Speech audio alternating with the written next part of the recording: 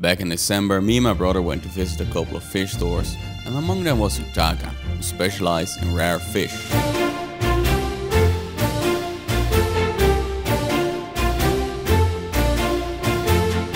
And while looking through their store, we noticed they had a ton of cool gobies.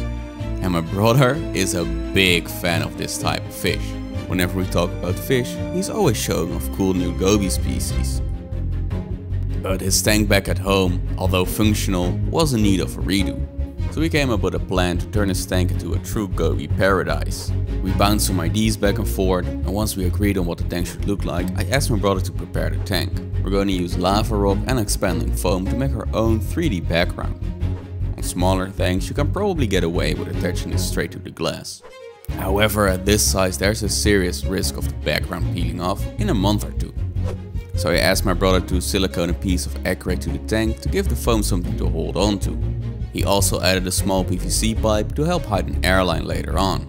He did all of this 2 days prior to escaping the tank. Once I arrived, we wasted no time and got straight to work.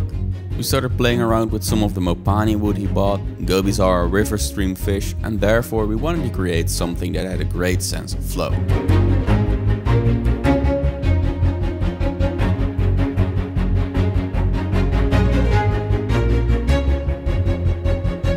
Once we were happy with the look of the wood, I had my brother smash up a few lava rocks to create more manageable pieces.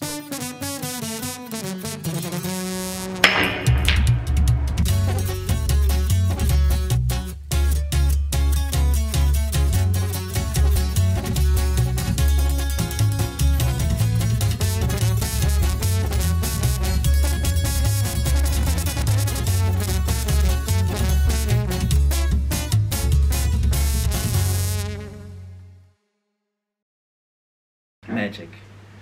Ja, dit is echt een coole vibe. So I continued by attaching everything to the background using expanding foam. The foam will take a couple of hours to cure, but once cured it will be plenty strong to hold everything in place.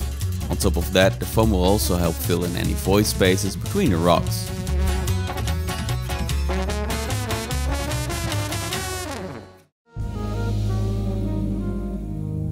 Now we have to wait a couple of hours until the foam is cured.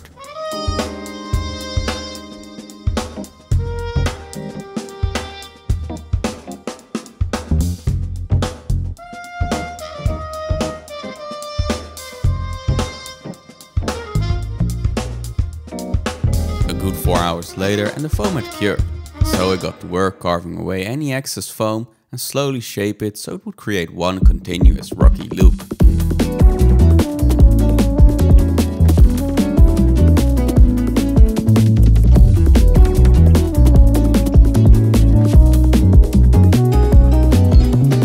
The shape and texture now match with the lava rock, but the color is still a bit off. To really get that seamless look, we smashed up some aqua soil and superglued it all over the foam.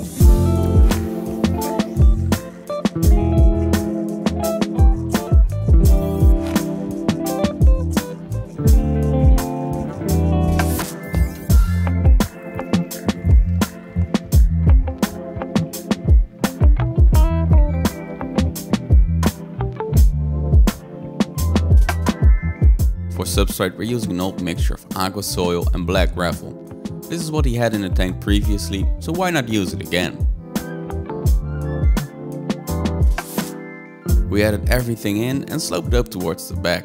However, as you'll see later, I slightly overdid this and made the foreground layer a little bit too thin, making it hard to plant in. However, before we could even add the plants, we had to add a couple more details to the hardscape.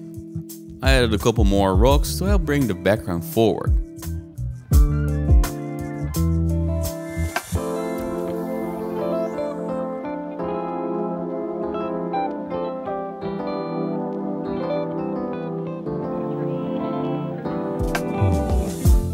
Awesome, now let's start planting. I started out by attaching Bucephalandra thea green in a couple key locations, followed by Bolbitis deformis minia, Anubius pangolino and some Java moss. All of these were attached directly to the hardscape using some superglue.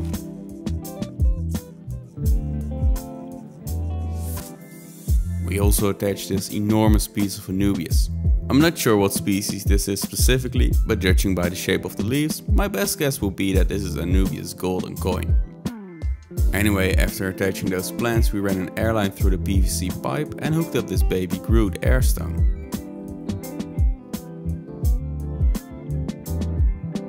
I then tried to start planting some Vallisneria, but they wouldn't stick in the substrate as is. So we added a shallow layer of water and that seemed to do the trick. I then went through the entire background, planting various species of plants, starting off with the biggest plants and slowly working my way forward and towards the smaller species.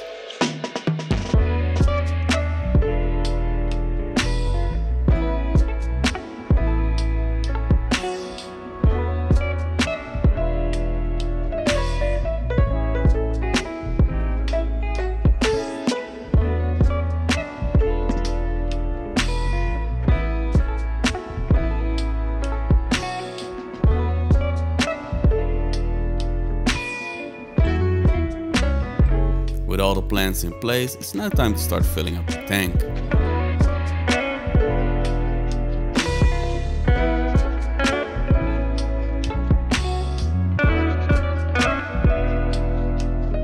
Since we're using the same substrate and filter as before, we can add the fish right away, as both of these will be riddled with beneficial bacteria.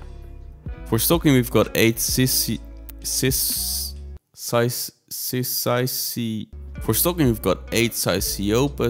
zosterophorus, I guess, 5 blue Stiphodon gobies, 3 Annie gobies, and 7 other cinclus. And there are also these 2 cherry barbs. These aren't really part of the plan, but these fish are quite old and they can use this tank as their retirement home. In the future my brother would also like to add more fish, such as rainbow gobies, lipstick gobies, as well as some hailstream loaches and green Kubota rosbora. However, I don't know about you, but I'm tired of looking at a cloudy tank.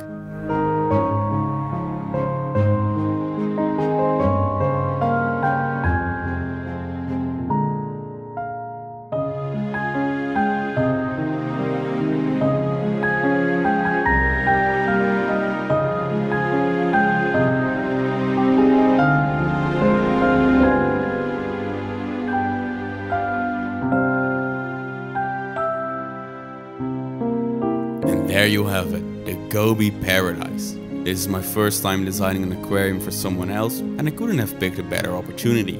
Back when I started out with this hobby, this exact tank was my first ever aquarium. I later stopped keeping fish for a while and gave this tank to my brother to be his first ever aquarium. Years later, we're both enjoying this hobby, each of us looking after multiple setups. So it's a really nice full circle moment to be designing an aquarium together. We sure had a lot of fun building this one and I hope you enjoyed watching this video. And if you're hungry for more content, I recommend you watch this video next. I'll see you there.